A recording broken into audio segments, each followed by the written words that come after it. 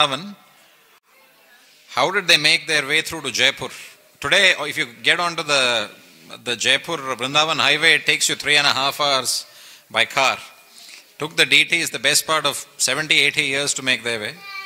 And we'll talk about why it took them so long and what transpired in between. It's the ultimate adventure. In case you're into adventures and thrillers, people love to say thriller and action movies. This is the ultimate action movie, the story of Sri Sri Radha Govindaji.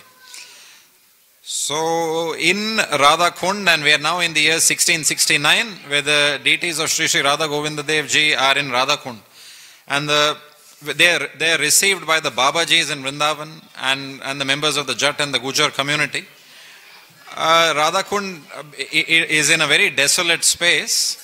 It doesn't have the opulence of Vrindavan, certainly doesn't have the patronage of the kings of Rajasthan.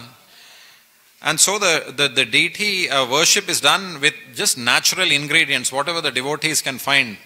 And that mode of worshipping the deity is known as Prakritika Parivesh. Prakriti means nature, so whatever you find in nature. So the Babajis find mud pots and clay pots and design plates made out of mud and clay.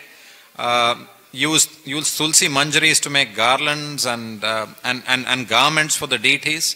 And in this way, worship the deity of Radha Govindaji. And this is the standard of worship that they get with a lot of love and devotion on part of the selected inhabitants of Radha Kund who know that the deity is the most prominent deities of Radha Govindaji here in town. So over a period of time, the first stop that the deities reach is actually the Samadhi Mandir of Raghunath Das Goswami, which is also in Radha Kund. And that is the place under a banyan tree where the deities are first worshipped before a makeshift temple is made for them, before they are taken to a house, so that Aurangzeb at least and his soldiers don't come to know that the deities are in Radha Kund. So the deities have been used to living in a very elaborate sandstone temple for 79 years, and now they're now being worshipped in a small house in Radha Kund. And the reason why the worship was still being carried out by such brave people in Radha Kund is because all those great souls in Radha Kund, there's a famous saying in Bengali, in the Gaudiya Vaishnavas, where it says, Pratima nahi tumi Vrajendra Nandana. And what it means is, for us, these deities, you're not a Pratima, or the word which is generally used is idol worship or statues or murtis. But they are saying you're not a Pratima. For us, you're not just an idol or a statue. You are the son of Maharaj Nandana. You are Rajendra Nandana. And that is the mood in which and this is the basic essence of all of deity worship. All the rules and regulations. And there are many rules and regulations around deity worship. But the basic essence of deity worship is to understand that the deity is a person and deal with the person in such a way. So if you have someone at home, you look after their needs. You wake them, you ensure they sleep at a certain time, you ensure they are woken up at a certain time, you ensure they are fed, you ensure they are bathed, you ensure that they are looked after. It's the same thing with the deities. The deities, in fact, we have the supreme person. You may have a person at home, you have the supreme person here in the temple. Or at home if you have deities at home. And that's the standard that these devotees were. This is how, even in such austere circumstances, the devotees in Radha Kund were able to maintain deity worship. When the deities actually left Vrindavan, just as Krishna had left Vrindavan 5,000 years ago, when Krishna left Vrindavan 5,000 years ago, all the inhabitants of Vrindavan were grief-stricken. And when Akrura took Krishna, we also explained in last week's class that they stopped blowing the conch shells in all the temples in Vrindavan. Because Akrura had blown the conch shells in Vrindavan 5,000 years ago to signify that he's taking Krishna and Balram to Mathura, or Kamsapur as they used to call it then. And ever since then in Vrindavan, the blowing of the conch shell implied that Krishna is leaving us, and it used to be a reminder of that sad event where Krishna left Vrindavan, which is why they used to not blow conch shells in the temple. And there have been so many. There are many chapters explaining the feelings of the gopis and Yashoda Maya and Nanda Maharaj and all the other, everybody in Vrindavan practically, right from the devotees in human bodies to the cows, to the peacocks, to the mountains, to the trees, everyone feeling the separation of Krishna in Vrindavan. There's a medieval Oriyan poet named Bhakta Charan Das, and with these teachings now available to us through the Vrindavan Research Institute in a joint project between ISKCON under the stewardship of His Holiness Indradumna Swami Maharaj, my spiritual master, and the Vrindavan Research Institute, we now have access to some of the accounts of the time. And one such account of the time is a letter written back then by an Oriyan poet called Bhakta Charan Das. And the name of the manuscript is called Mathura Mangal. And there's a section in the Mathura Mangal that talks about the feelings of the devotees in Vrindavan when the deities left. And it was the same exact feeling, coming back to our story, which the inhabitants in Vrindavan now echoed this exact same sentiment now that Sri Radha Govindaji had left Vrindavan for Radha Kund. In the Dwapar Yuga they had left for Mathura, Krishna and Balram. Now at the start of the Kali Yuga they had left for Radha Kund. And they didn't even know, most of these poor devotees didn't even know where Radha Govinda Devji has left them and gone. He was their heart and soul, he was their protection. So in the Mathura Mangal it is said, and it's a bit long, so I'll read it fairly quickly. Staring at Govinda's lotus face, the gopis said, "O Mohan, now that you are leaving for Mathura, who in your absence will look after us? Your departure will mean our death. Do we need to live any longer now that our only support Mohan is leaving for Kamsapur? Better kill us by poison and live in peace there. Your absence for a moment bears heavily on us, let alone for 2 or 4 days. When you went to the Vrindavan forest leading the cattle along in the company of your cowherd friends, we used to wait anxiously for your return. Seeing you coming back, we gained our lives as lilies bloom cheerfully when the moon shines. We would be filled with joy as a lotus would be at the sight of the sun, or a blind man getting back his eyesight, or a poor man upon finding a gem." Perturbed to see Krishna departing, the fish-eyed gopis, oblivious of the presence of respected elders, cried out, "O Krishna, what provokes you to kill us so mercilessly? We are not Putanas of Gokul with nobody to protect us. O Krishna, you will see with your own eyes how by taking poison we will kill ourselves. Let the 14 worlds know that we lost our lives as Krishna deserted us. He did not kill us. He did not kill us myself, but his departure from Gokul caused our death. He did not kill us himself, but his departure from Gokul caused our death. O Krishna, you will be guilty of killing the ones you have sheltered. Have you forgotten how many times you have saved us from peril? On the eve of your departure, you are taking those lives you have saved. O Krishna, it is not fair. You are not the same Govinda, as benevolent as before." So these were the sentiments of the residents of Vrindavan at the time, and these were the sentiments of the Brajavasis back in 1669 as well. Back in the summer of 1669. So, anyways, in Radha Kund the deities stay, but they stay for a period of 2 years. Sri Radha Govinda Devji stay in Radha Kund for a period of 1669 to 1671. But why just a period of 2 years? Because what was the original reason that the deities moved? Anyone? From Vrindavan to Radha Kund? No. Why did the deities originally move from Vrindavan to Radha Kund? Because of Aurangzeb, because of fear of Aurangzeb and fear of him getting to know where the deities are and sending his henchmen again. So there were rumors that they were starting to float now that maybe the deities of Radha Govinda Devji are in Radha Kund. And just as in the Dwapar Yuga where Kamsa used to send his search patrol and all these demons around to find where Krishna is, in the Kali Yuga Aurangzeb still had his men on the hook to find out where the deities of Sri Radha Govindaji are. I mean, he was so hell-bent on destroying them. So the rumor, ultimately we have to realize this is all the Lord's Leela. I mean, like the Acharyas explain, If Krishna wanted, he is the resident in each of our bodies in the form of the Paramatma. And if he wants, at a second's notice, we can lose our lives. And he could have killed Kamsa and all those demons. He didn't physically need to do anything. Similarly, now, unless Radha Govindaji want anything to happen, nothing does happen. So this is all the Lord's Leela. And as the story unfolds, you understand that there are so many pastimes within the pastime. And you understand why this Leela manifests and why it is the way it is. It basically gives so many devotees the chance to perform devotional service in some very extreme and austere conditions, in very extreme conditions, which is quite glorious. So back from 1669 to 1671, the deities are in Radha Kund. So rumors start to spread around that maybe the deities of Radha Govindaji are in Radha Kund. And our hero, Shivram Goswami, is the first to understand that these rumors have surfaced. So what he does is he writes to the king of Rajasthan at the time. The capital of Rajasthan was in a place called Amer.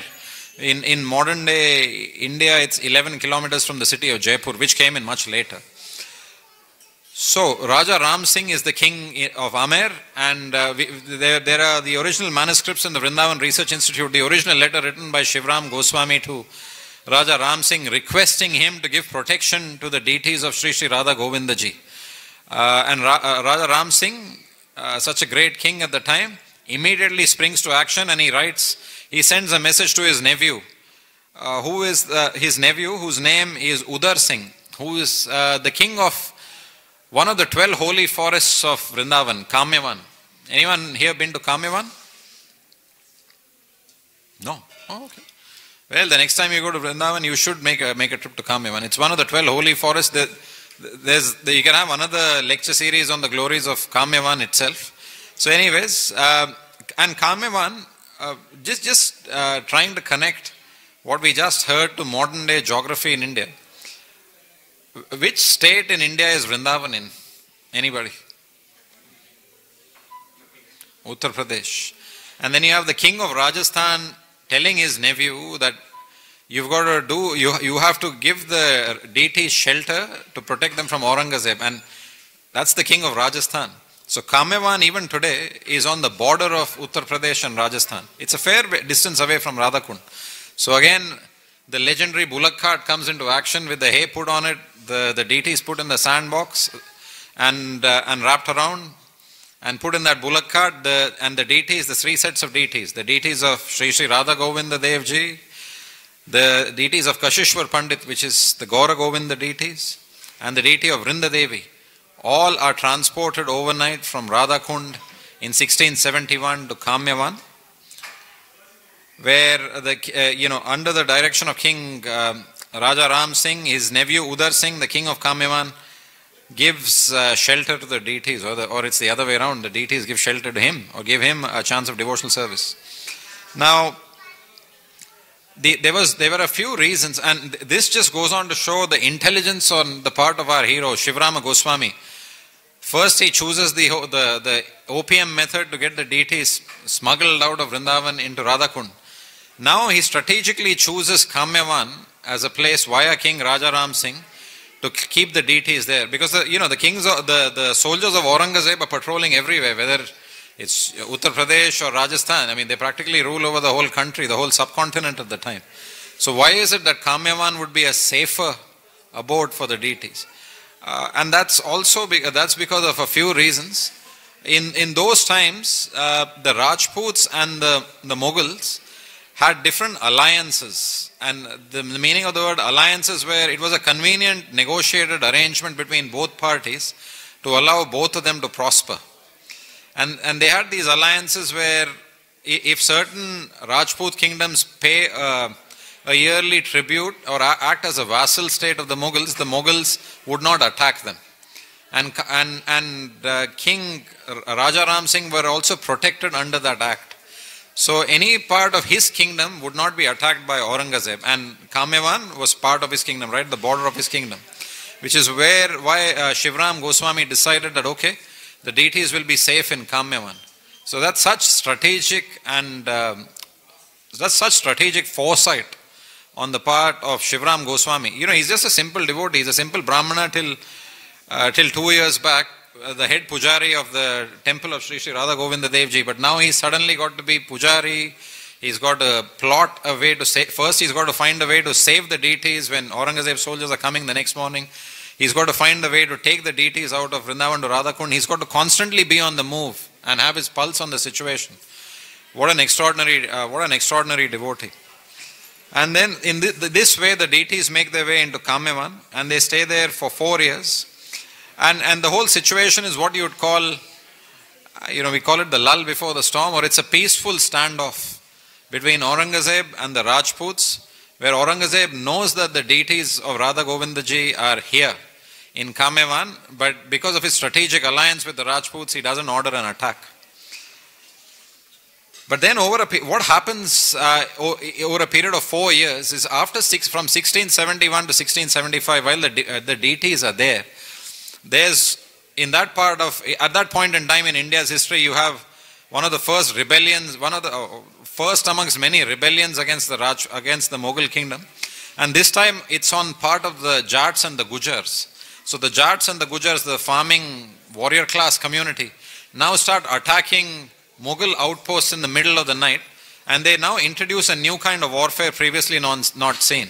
Previously we were used to Kshatriya kind of warfare in India, where you kind of know when your army is coming to attack, where your enemy is coming to attack you. They dispense with all of that, and they suddenly out of nowhere, in modern warfare they'll call it guerrilla warfare. So they introduce the concept of guerrilla warfare, where suddenly in the middle of the night they'll come to a certain outpost where they outnumber the people in the outpost and destroy the outpost and go away. And this way they start destroying different parts of the Mughal army at certain outposts near Kamyavan. And when they start doing that, it perturbs Shivrama Goswami, because it means that peaceful standoff situation that he has is on a very delicate balance. I mean, we had what was a peaceful standoff between Russia and Ukraine for the last 12 months, and it was a very delicate kind of situation, and suddenly you've had the outbreak of war, which is still going on. And Shivrama Goswami kind of saw that situation back in 1675 in Kamyavan. So he again writes to the king, Raja Ram Singh, and he tells him that just like your forefathers from the time of Jai Singh the First protected these deities, we seek your protection again for Radha Govindaji. Actually, we're very lucky where there's another really glorious event that happens, and we've got lucky that we've got access to the archives of the time that we now know about that event. So the devotees now plan that they're going to shift the devotees out of Kamyavan to a small town, still quite a distance away from Kamyavan, called Bhattara. And the devotees decide that they're going to now take the deities out from Kamyavan to Bhattara. But while they're doing that, the next day when they prepare the deities, they put them on the bullock cart again. Here we go again, round 3. They have Radha Govindaji on the bullock cart, they have Gaura Govinda deities on the bullock cart. The bullock cart that has the Gaura Govinda deities and Radha Govindaji deities start moving.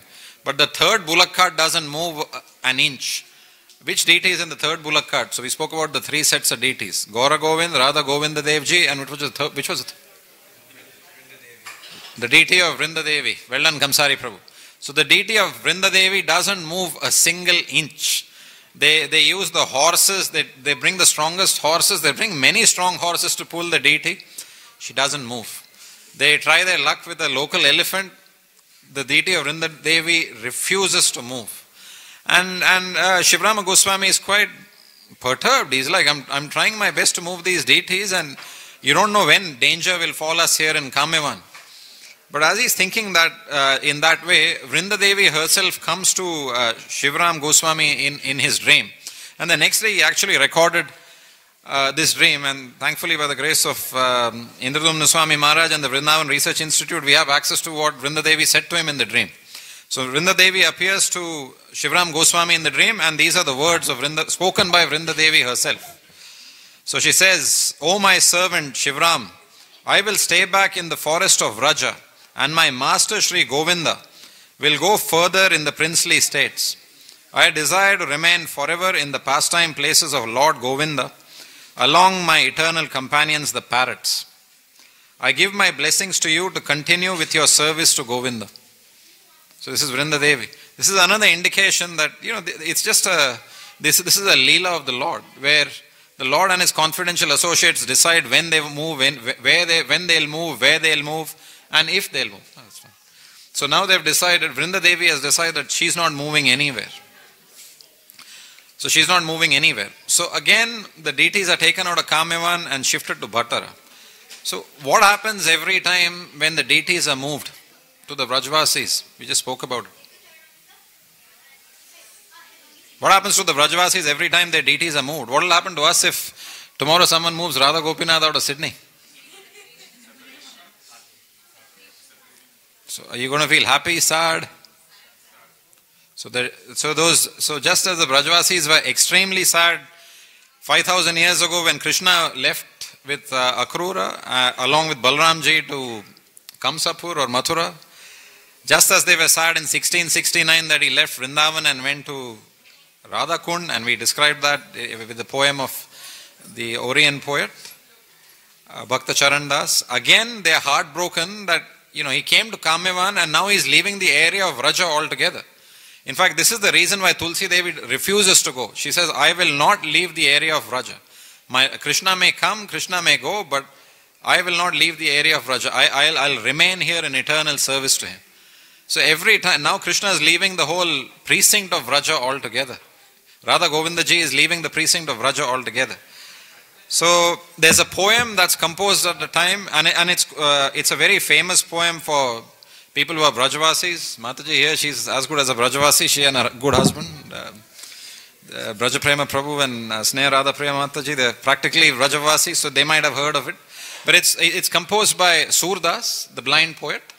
And luckily again, to the efforts of Indudumna Swami Maharaj and the Vrindavan Research Institute, we have access to that poem of Surdas. And the poem of Surdas is in the Braja Bhasha, which is another dialect of Hindi. The poem is spoken usually in a very melodious antara and tone, which is quite beyond me. So, and in the interest of time, I'll quickly recite the poem. So it says, and the name of the poem, very famous poem, you can search it on YouTube. The famous Indian classical singer Shubha Mudgal, she's got a version of this as well. It was actually part of it's been featured in a movie as well. The name of the poem is Chale Gaye Dil Ke Daman Gir. Chale Gaye Dil Ke Daman Gir is the name of the poem. So the lyrics of the poem go as such. So it says, जब सुधी आवे प्यार मिलाव की उठत कलेजे पीर नटवर भेष नयन रति न्यारे सुंदर श्याम शरीर आप ही जाए द्वारका छाई खारी नदी के तीर वृंदावन वंशी भट त्यागो निर्मल यमुना नीर ब्रज गोपियन को प्रेम बिसरायो ऐसे भयो बेपीर Sukh Shyam Lalita Ut Boli Akhir Jat Ahir. So the translation is, here's Surdas saying, our beloved left all of us whenever he comes in our memory. Our hearts, so our beloved leaves all of us whenever he comes in our memory, and our hearts start paining. He is dark with beautiful eyes and he is more handsome than Cupid. He left Vrindavan, the sacred tree of Vamsivat, and the banks of the Yamuna. Forgetting the love of his Vraja gopis, he became discourteous with us. The poet Surdas quotes Lalita Devi, "Oh Sakhi, why are you lamenting?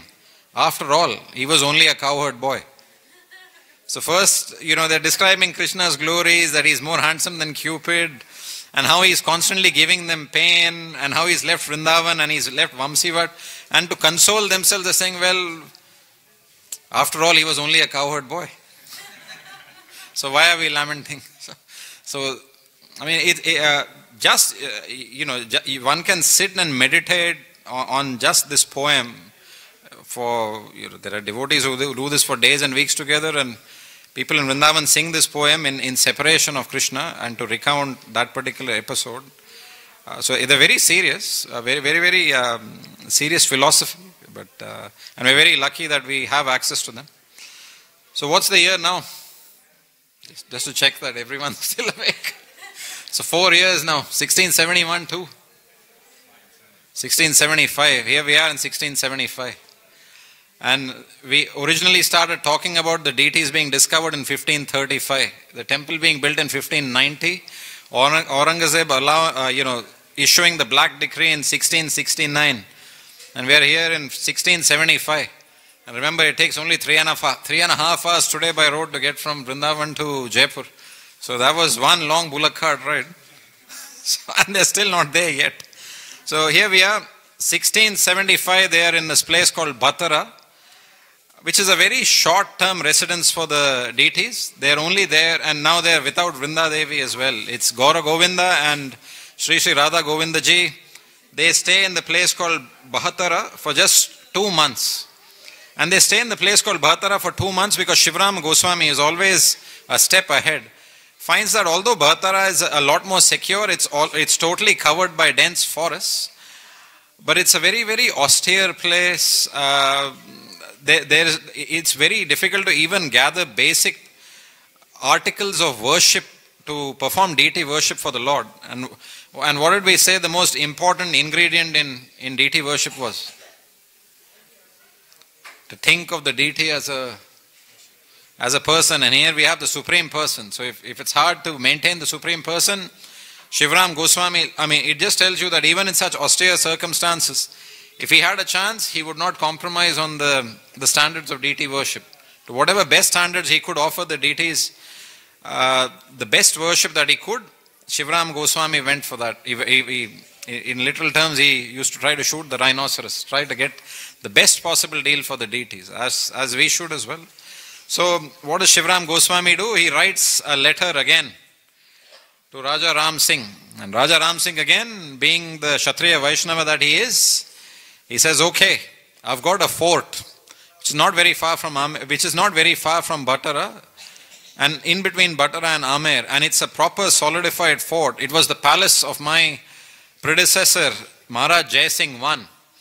And he names the whole fort Govinda Ghar, or the house of Govinda Dev. And he says, this whole fort is yours. Not only is the fort yours, there's a local village nearby. I commissioned the whole village to from today be the property of Sri Radha Govinda Dev Ji. And whatever money, whatever revenue we generate out of the village will be used to maintain the standards of deity worship for the deities of Gaura Govinda and Sri Sri Radha Govinda Dev Ji. So he says, there you go. Now you can maintain your elaborate standards of deity worship. And thus the deities come to Govinda Ghar, or their own home, where they stay for a period of 25 years. From 1675 to 1800. They stay in Gaura Govinda, in Govinda Ghar. But while doing all of this, Aurangzeb's men are still on the prowl. They know that these deities have now left that village. They've gone to this big fort. And you must have, I certainly wondered that, in comparison to the Mughal army, the Rajputs were not as strong. And these were serious risks being taken by Raja Ram Singh. And one can think about, why are they taking such a risk? Like we look at contemporary history of what's going on in the world now. One of the excuses being given for Russia invading Ukraine is because they thought Ukraine will sign up to the NATO. So they invaded Ukraine. But you don't have any other countries directly coming and taking part in the warfare because they don't want to trigger a nuclear war. So again, so Ukraine is being portrayed as it's the small country against the large country, Russia, in today's war. So if you use the same analogy, you have the big Mughal army against the small Rajput kingdom. And there's nobody else supporting the Rajputs, nobody else supporting Raja Ram Singh, but he's still holding his own and finding his way to protect the deity. So why does the king do that? So there's a letter between the king and Shivram Goswami. They both come to a common agreement, and it's a famous verse from the scriptures. It says, Dharmo rakshati rakshitaha. Or the translation is, for one who protects Dharma, Dharma protects him. And that is the instruction that Shivram Goswami gives to Raja Ram Singh, that Dharmo rakshati rakshitaha. You're protecting Dharma, so Dharma will protect you. So you don't have to worry. So between 1675 to 1800, there's one minor detail I forgot to mention. So when when the deity of Vrindavan, the deity of Sri Vrindavaneshwari, the deity of Vrindadevi decides to stay back in Kamyavan, Shivram Goswami instructs his oldest son, whose name is Krishna Charan Goswami, to stay back. And he says, never leave Kamyavan and give your life and soul to the worship of Vrindadevi. So he follows his instruction. So anyways, Govinda Devji have now moved to Govinda Ghar, where they found a home of sorts, a very good home of sorts for the next 25 years. But between 1675 to actually 1700, not 1800, sorry, 1675 to 1700, there's a few things that happen, slightly sad events, but or not so sad. In the year 1688, who's the hero of the story so far? There's quite a few. There's Raja Ram Singh, but you got Shivram Goswami. He finally leaves this world. In the year 1688, Shivram Goswami leaves this world and goes back to Goloka Vrindavan. And King Raja Ram Singh is so grief-stricken, and this tells you about the kings of the time, is so grief-stricken in separation of Shivram Goswami that 10 months later, he leaves his body as well. So, before this lecture series started, before I heard these lectures, I hadn't ever heard of Shivram Goswami. Anyone here who had ever heard of Shivram Goswami? No. So none of us. But we all know about the deities of Radha Govindaji who were in Jaipur. But not for, the efforts or the leadership of Shivrama Goswami. We would probably not have been able to have darshan of Sri Radha Govindaji today.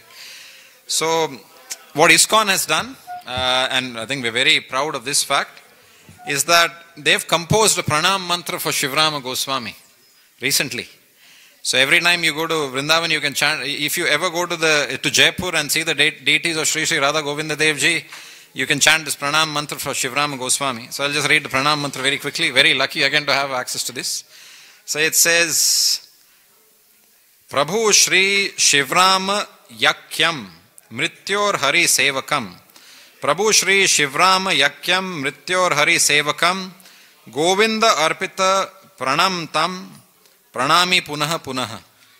So the translation is, I repeatedly pay my obeisances to the Goswami named Shivram Prabhu, who was a servant of Sri Hari till the very end of his life, and who also offered all his life heirs in the service of Sri Radha Govinda.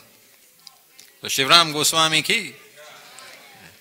So we spoke about Shivrama Goswami instructing his older son, Sri Krishna Charan Goswami, to stay back in Kamyavan. And he instructs his younger son, Govinda Charan Goswami. He prepares him that before I leave my body, you are to now take over the deity worship of Sri Radha Govinda Devji and the deities of Gaura Govinda.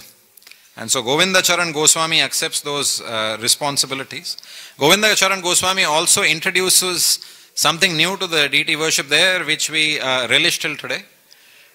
Govinda Charan Goswami, along with his various other exalted qualities, is an extremely expert devotee in making laddus.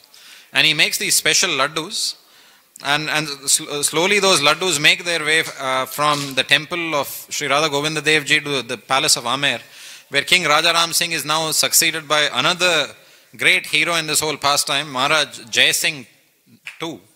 Maharaj Vijay Singh, who's popularly known as Maharaj Jai Singh, after whom we have the city of Jaipur. And Jai Singh at the time takes over the throne at the ripe old age of 11.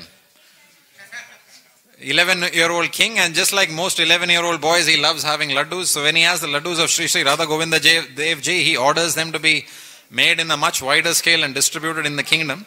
Which is why today, even today, when you go to Surya Mahal, the temple of Sri Radha Govinda Devji in Jaipur, it's very famous for the laddus that you get there. The original, the pioneer of those laddus is Sri Govinda Charan Goswami, the exalted son of the illustrious Shivrama Goswami.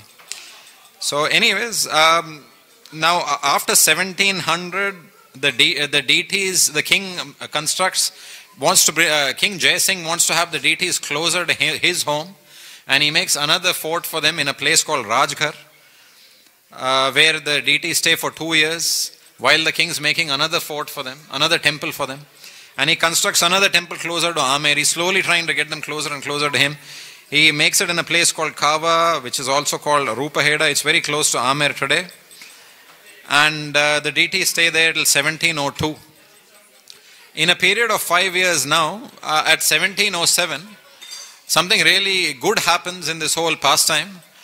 After having tried since 1669 to try his very best to get hold of the deities of Radha Govindaji Ji, Aurangzeb finally leaves his body in the year 1707 at the age of 84.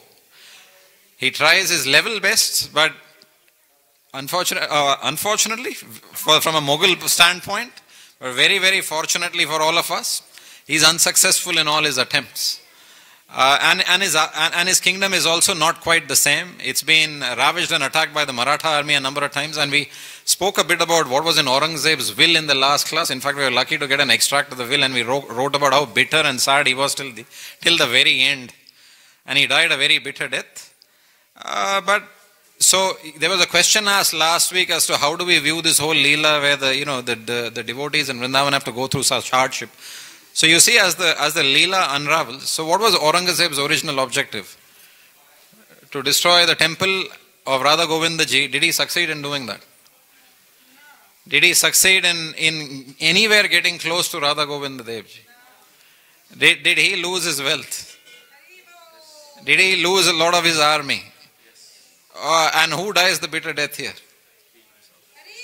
And the devotees have no army. Aurangzeb has all the wealth and army in the world. Just like the Kauravas had 2 Akshaunis more than the Pandavas, but who won that war? So is it fair to say by every calculation, whether it's spiritual, material, metaphysical, by every calculation, by every stretch of imagination, it is fair to say that Aurangzeb lost his war against Sri Radha Govindaji? Yes? No? He didn't achieve his objective and died a pretty miserable death. So Radha Govindaji Dev ki jai. So Radha Govindaji win that war. And now when Aurangzeb dies, there are big festivals held all over Vrindavan and Rajasthan, practically every place in the subcontinent. Big festivals held.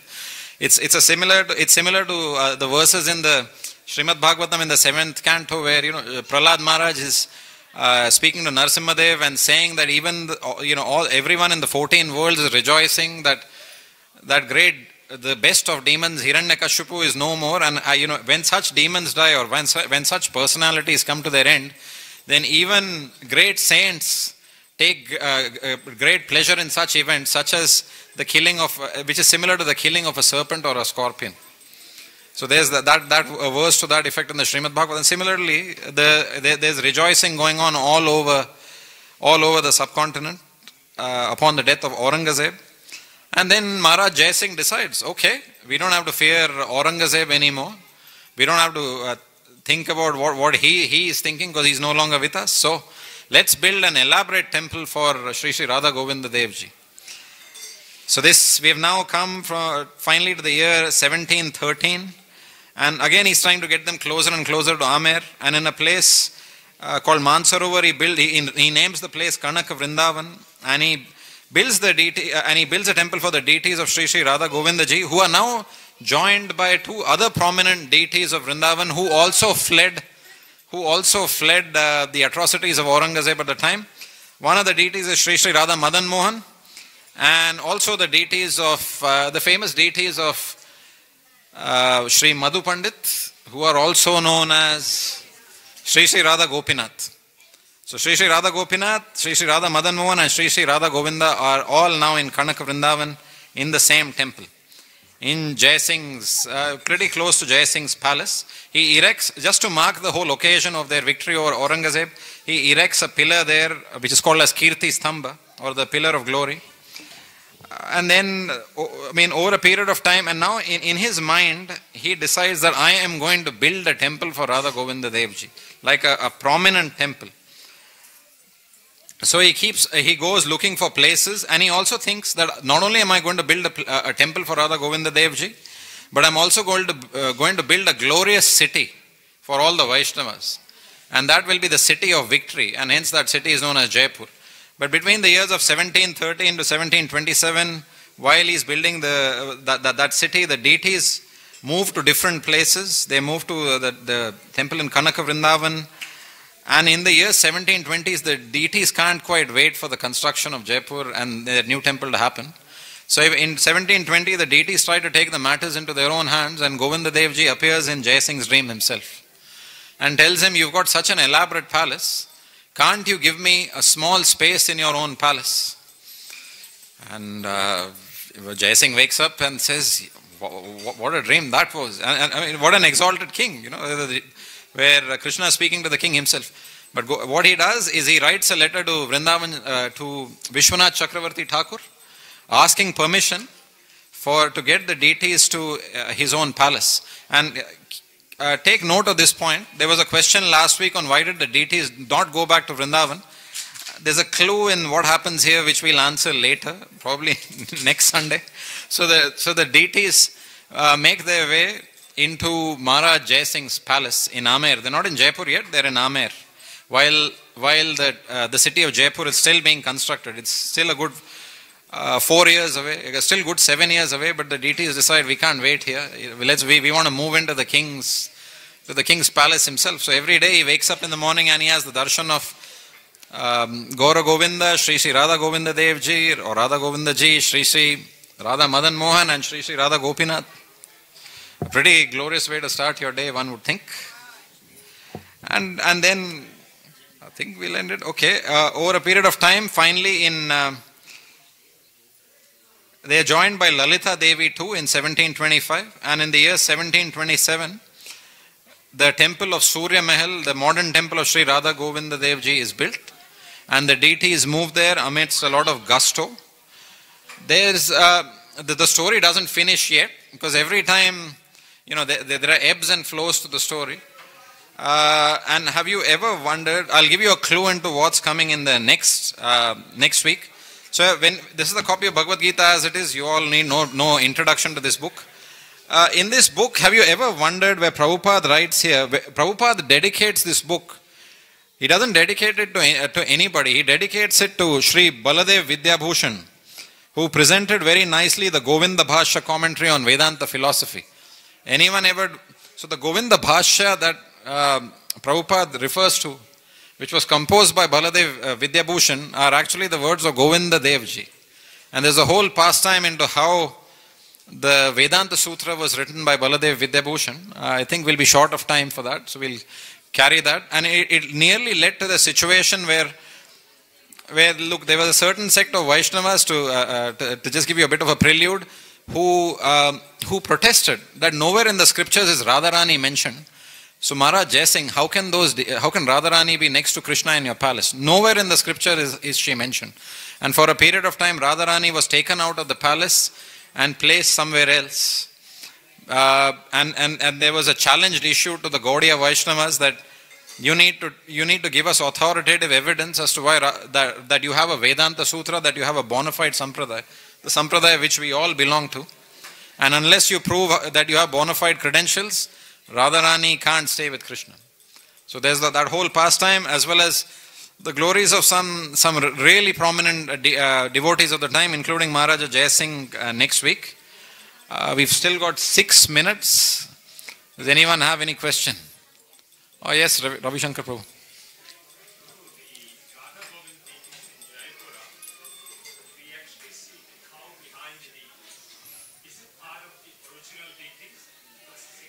Yeah, they're all part of the original deities, Prabhu. Just adding that. Also, there's a deity of Baladevji with Brinda Devi, and we didn't even know it, but we saw it. That deity is right there when you're going to Baki Bihari temple. Have you seen it? It's black color, very beautiful. And there's one Mataji. She's the only pujari who takes care of that deity. It's just so fascinating. It is. In fact,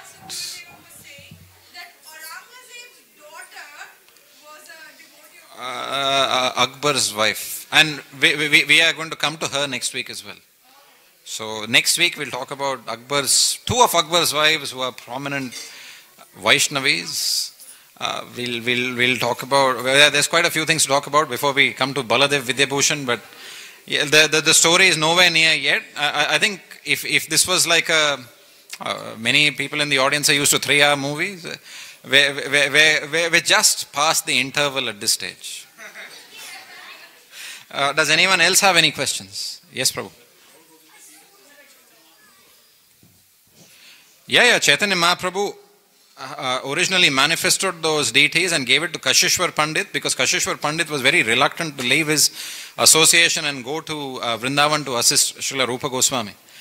So Chaitanya Mahaprabhu said, these deities are non-different from me, and by being in the association of these deities, you have my association. So keep these deities with you and go to assist Srila Rupa Goswami in Vrindavan. Anyone else got any question? Oh well, okay, then on that note, we can end the class. Actually, before we end the class, if you've got 4 minutes, and given the fact that we've had so many great Vaishnavas and Vaishnavis, what I will do, if I can find, what I will do is to we'll end the class on a very positive note.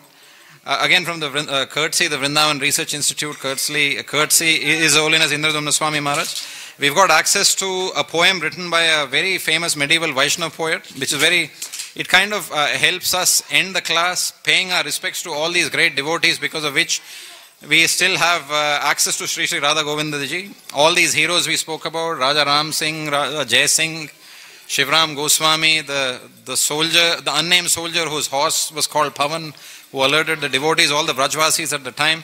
So okay, there's this poem by Srila Devki Nandan Prabhu, and it goes along the lines of, it's in Bengali. So it goes along the lines of Shakala Vaishnav Pade Mora Namaskar Iti Kichu Aparad Na Huka Amar Hoinchen Hoibe Prabhu Chatur Bhakta Vrinda Bandhana Kori Shabara Charnar Vrinda. So the translation of these poetry verses is, I offer my respectful obeisances unto the lotus feet of all Vaishnavas, praying that I will not commit offences in my attempts to please them. To all Vaishnavas who have ever been, and to all Vaishnavas who will ever be, I offer my obeisances unto their lotus feet. So, Srila Devki Nandan Prabhu ki jai, Sri Sri Radha Govindaji ji ki, Srila Shivram Goswami ji ki, Srila Prabhupada ki jai.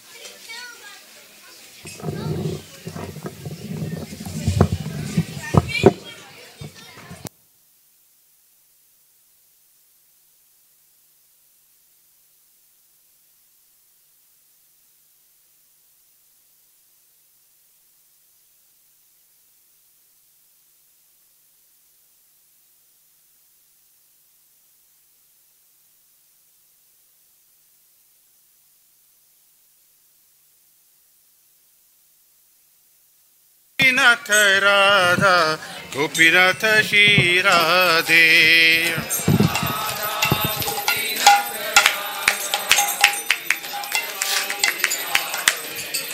Ki bajayo jayo Gora Chande Arati Kusoba.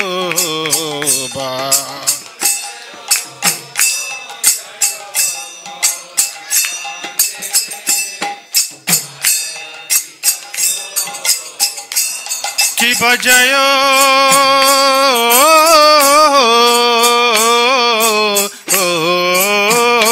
jayo Gora Chande Arati Kusoba.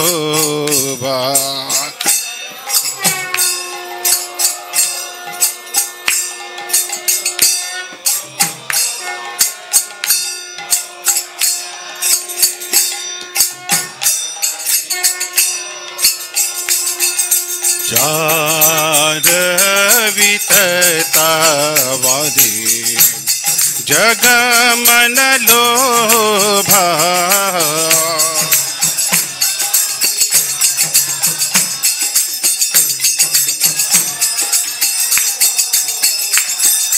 जान वितता वने जग मन लोभा